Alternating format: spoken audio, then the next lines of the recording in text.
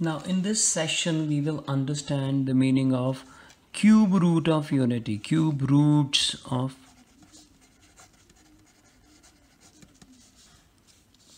Generally what happens that number of roots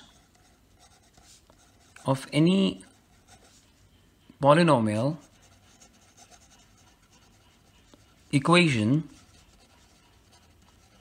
is equal to the degree of the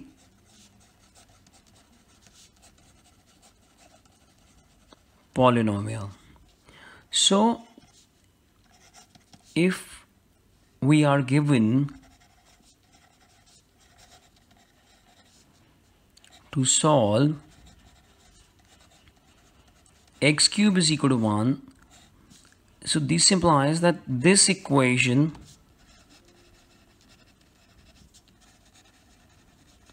should have 3 roots. But what we do, we take x is equal to 1 by 3 and the cube root of 1 is 1. So we observe that the answer is 1. But there are 2 more roots. No doubt they're not real, but they are the roots. So in this we will understand, in this session we will understand that what are the other roots and what is their importance and how they are important.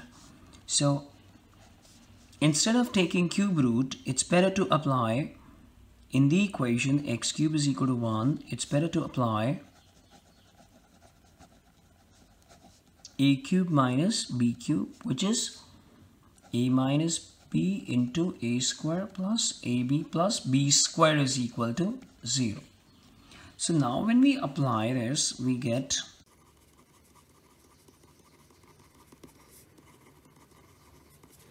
either,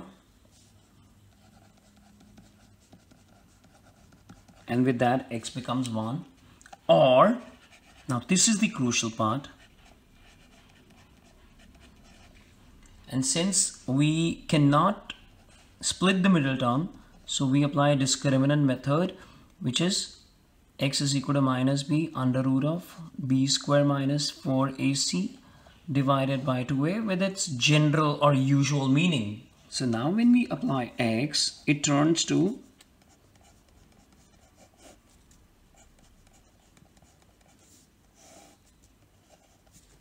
divided by 2, which is,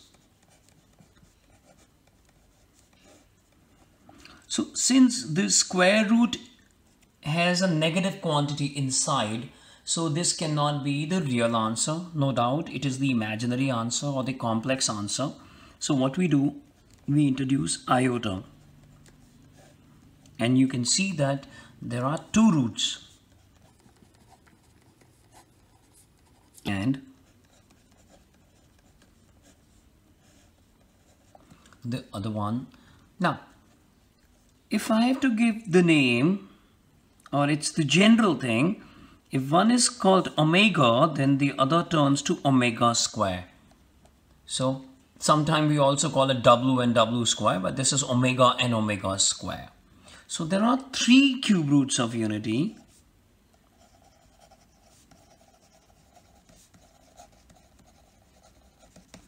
One, omega and omega square.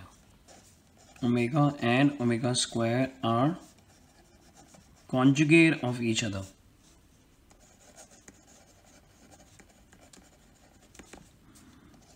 And as you can see, one is the square of the other.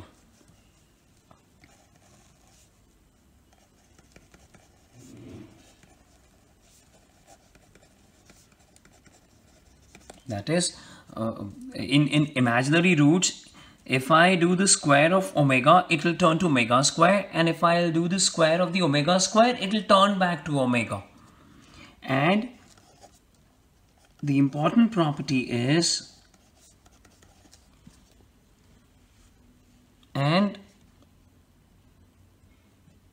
the highly used property is 1 plus omega square is equal to 0. That is sum of all the roots is equal to 0.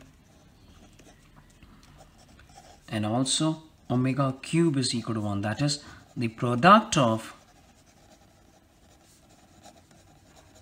all the roots